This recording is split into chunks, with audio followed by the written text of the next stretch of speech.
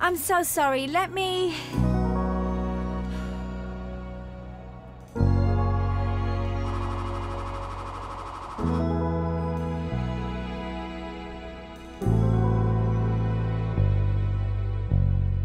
Cool. Cheers, man. Ooh. Green tea frappuccino. Yep. Nice seeing you again.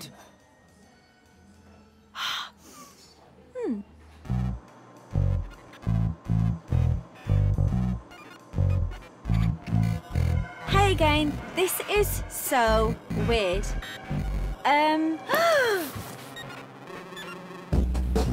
What are you doing? Do you know how unlikely it is for us to endearingly bump into each other this many times? Some godlike puppet master must be forcing the two of us together for some reason. I'm Phil, by the way. Rita. Yes! Everything we know is a lie. Okay, so what now? We find out who's forcing us together and why.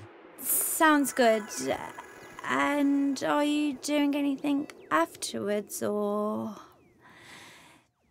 So, we're being controlled by these guys? No, these two are merely good-looking pawns. Someone must have told us what to say and do. Basically, you need something to happen to your protagonist that changes their life forever. Yeah, like what if he bumps into the girl of his dreams, or like they both end up ordering the same coffee, or they end up on the same bus together, something like that. Well, maybe don't go with the first thing off the top of your head. Look, I gotta go. Good luck. Screw you, it's a good idea. That's it. The big secret that governs our entire universe is we're in a story about two people fancying each other. Yeah, that is a little disappointing. But we're still here, so let's grab a coffee? Yeah, okay.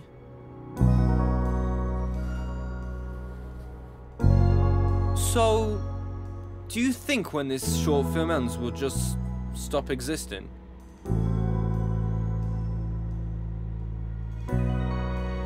Do you really want to know?